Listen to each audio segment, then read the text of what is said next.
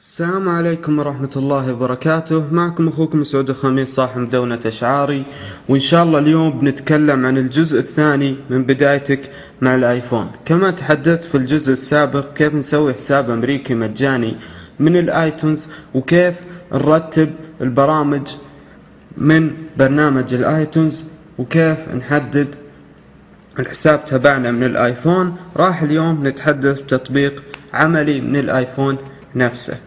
أول شيء نسويه بعد ما نفتح الآيفون نروح السيتنج زي ما ذكرنا، بعدين نروح الخانة ستور من هنا، ثم نحط حسابنا أو الأكاونت تبعنا في متجر أبل. أول ما نطلع من السيتنجز راح نلاحظ هذه واجهة الآيفون مكونة من أيقونات، تقدر توصل لأي شيء بشكل سريع بدون أي تعقيد. لكن قبل لا أشرح واجهة الآيفون راح أبدأ مع الآب ستور. كيف تحمل البرامج والتطبيقات من الآيفون نفسه دون الحاجة للذهاب إلى الحاسب. تروح الأيقونة الآب ستور هنا، أول ما تضغط عليها راح يودينا للآب ستور وهو متجر البرامج. أول ما يفتح لك متجر البرامج راح تحصل أقسام. أول قسم اللي هو فيوتشر، هنا يوريك البرامج الجديدة. الثاني يوريك تقسيمات البرامج، مثلا أنت تحب برامج الميوزك تروح على الميوزك على طول. وطبعا هنا يوريك التوب بيد أكثر البرامج المشتراة، وهنا توب فري أكثر البرامج تحميلا وهي مجانية، وأحسن خيار اللي هو توب 25 اللي هو خاص بالبرامج التوب، أكثر البرامج مبيعا وعليها مبالغ. وهنا توب فري أكثر برامج تحميلا وهي مجانية. وهنا البحث عن أي برنامج، مثلا أنت تبغى أي برنامج يفتح لك صيغة WMV، مو بلازم تكتب اسم البرنامج WMV، مو بلازم تكتب اسم البرنامج بالنص. أول ما تكتب الصيغة من شرح البرنامج أكيد بيكتب الصيغ اللي يدعمها، راح يطلع لك البرامج اللي تشغل الصيغة اللي أنت تبحث عنها. وآخر خانة اللي هي خانة الأبديت، إذا عندك برامج تحتاج أبديت راح تحصل أبديت هنا، تضغط على البرنامج وراح يحمله. طيب خلونا نجرب نحمل أي برنامج. ندخل على هذا البرنامج مثلا، راح تحصل شرح البرنامج وهنا صور للبرنامج قبل التحميل، وراح تحصل هنا التقييم. وشيء مهم انك تشوف التقييم وتشوف رأي الناس في البرنامج قبل لا تشتري. ثم نضغط عليه ثم تثبيت. راح يقول لك ادخل بيانات اليوزر تبعك. بعد ما دخلنا بيانات اليوزر نضغط اوكي، راح ينقلنا على الصفحة الرئيسية بيسوي للبرنامج تحميل بشكل تلقائي. الآن راح نتكلم عن واجهة الآيفون. واجهة الآيفون جدا بسيطة، مكونة من أيقونات وهي تطبيقات، الكل أيقونة وظيفة. طبعا كل ما كثرت التطبيقات عندك كل ما تم إنشاء صفحة جديدة في جهازك. الآن عندي في الجهاز إذا رحت يسار هذه الصفحة الثانية، يسار الصفحة الثالثة، وإذا أمتلت هذه الصفحة راح يضيف لك رابعة ويضيف لك حتى 11 صفحة فقط. طيب كيف نرتب البرامج وأماكن البرامج؟ نحدد على أي أيقونة بشكل مستمر، راح تطلع لنا، راح تهز الأيقونات، راح تشوف علامة إكس. علامة إكس المفيد منها أنك تحذف البرنامج بشكل سريع جدا، ثم ترتب من خلال السحب. وكيف نسوي لنا فولدرات؟ نسحب برنامج على برنامج راح يدخله في فولدرز، من هنا نغير اسم الفولدرز، مثلا نكتب ابس. اذا كتبنا ابس نضغط عليه راح يغير لنا، ثم نضغط على الزر اللي تحت الشاشة راح يروح الاهتزاز، والآن يمدينا نتحكم بالأشياء الأخرى. والشيء الآخر في الواجهة، إذا لفينا يمين بعد أول صفحة في الجهاز راح تطلع لنا بيانات السيرش، راح يبحث لك عن أي شيء في الجهاز بشكل سريع. مثلا أبى أكتب سعود الخميس زي كذا، أول ما كتبت سعود الخميس راح يطلع لي أي شيء متعلق بسعود الخميس. والشيء الآخر والجميل، مثلا أبغى أبحث عن أي شيء من جوجل، مثلا كتبت WMV راح تطلع لنا علامة سفاري وفيها سيرش ويب. أول ما نضغط عليها راح يوديني الجوجل ويبحث لي عن الكلمة اللي أنا كتبتها. هناك ميزة اللي يسمونها المالتي تاسكينج أو المهام المتعددة. وش وظيفة المهام المتعددة؟ إذا ضغطنا على الزر مرتين في الواجهة اللي تحت الشاشة راح تطلع لنا قائمة بالبرامج اللي انت دخلت عليها وقيد التشغيل. وش المفيد من هذه الحركة؟ مثلا أنا رحت سفاري وحبيت وأنا جوا سفاري أرجع للآب ستور. أول ما رجعت للآب ستور راح يرجعني للمنطقة اللي كنت فيها آخر مرة. طيب كيف نسوي إعدادات الآيفون في النظام؟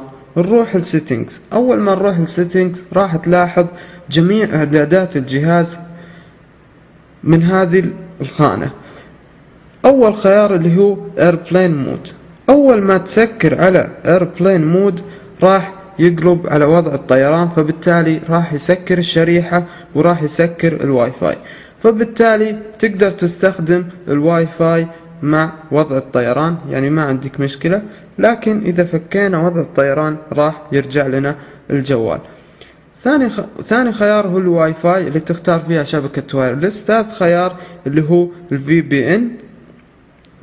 ورابع خيار هو خدمة الإشعارات، سبق شرحتها مع برنامج بوكسكار. من هنا تقدر تفعل كل خيارات الإشعارات، أو يعني الجميع. تقدر من خيار أون وأوف تفعلها أو تعطلها جميعها، أو تروح للبرنامج نفسه وتعطلها.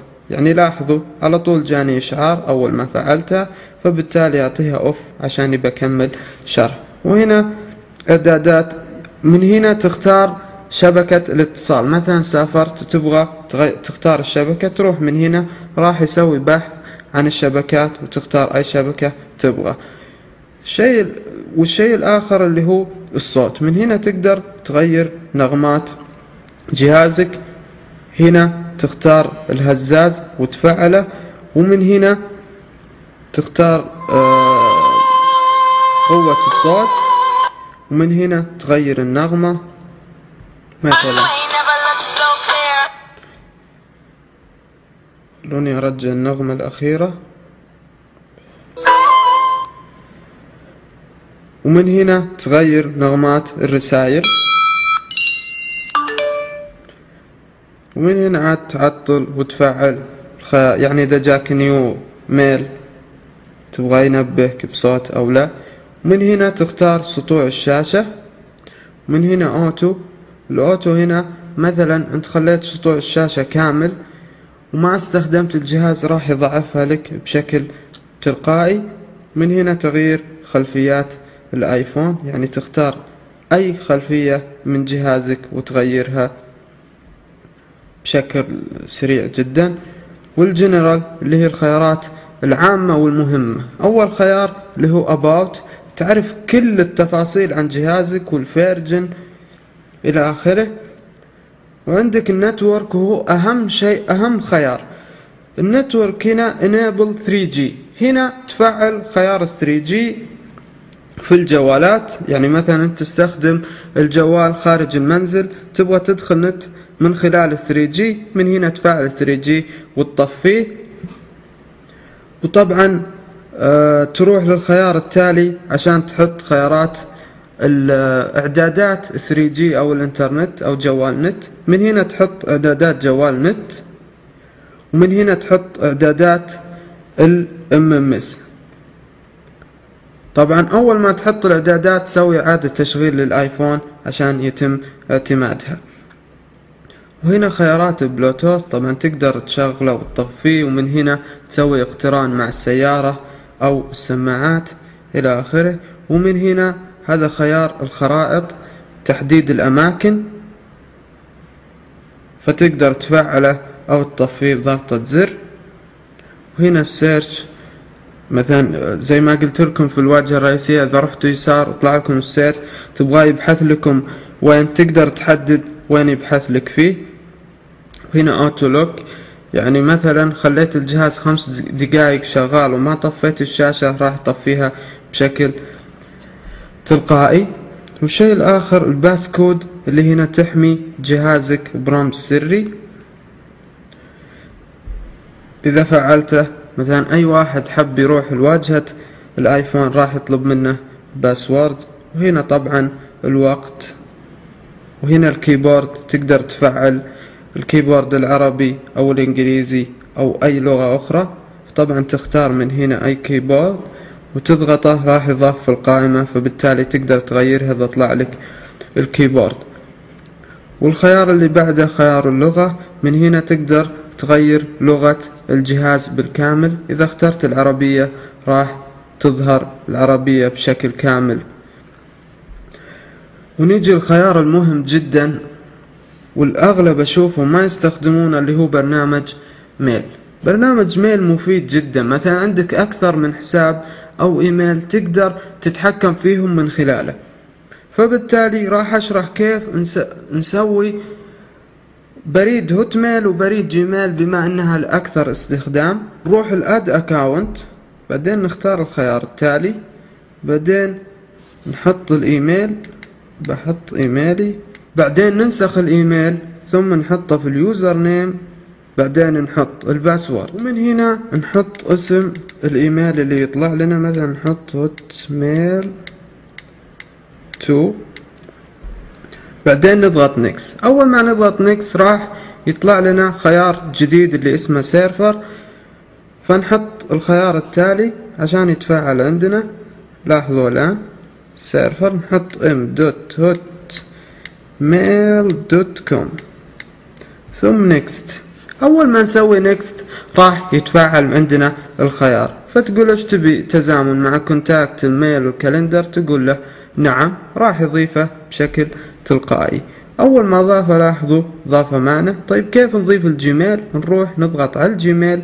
طبعا الجيميل جدا رهيب. طبعا من هنا الاسم، then next.